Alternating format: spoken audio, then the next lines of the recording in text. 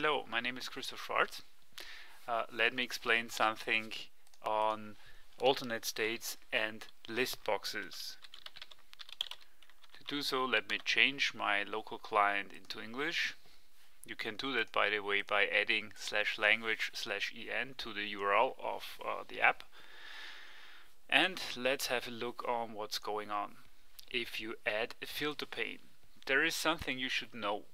If you put a filter pane here and add a dimension, it's actually two objects in one place.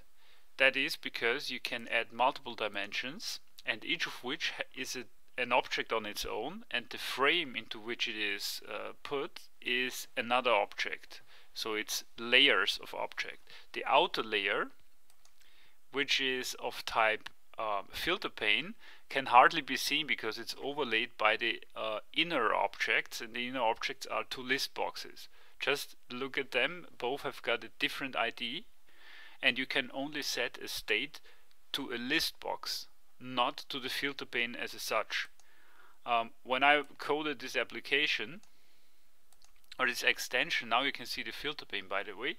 What I did is, if you happen to choose the filter as such, I can do that only if I leave the edit mode.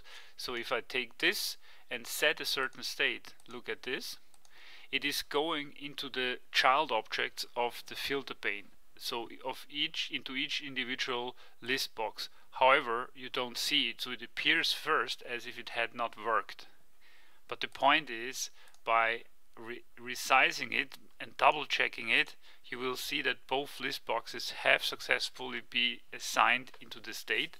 However, its parent object, which is just a frame with no data, is not assigned to any state and cannot be assigned to any state. That's why it's a little bit confusing in a collapsed list box, that it appears not to be assigned to a state when in reality it is assigned to a state.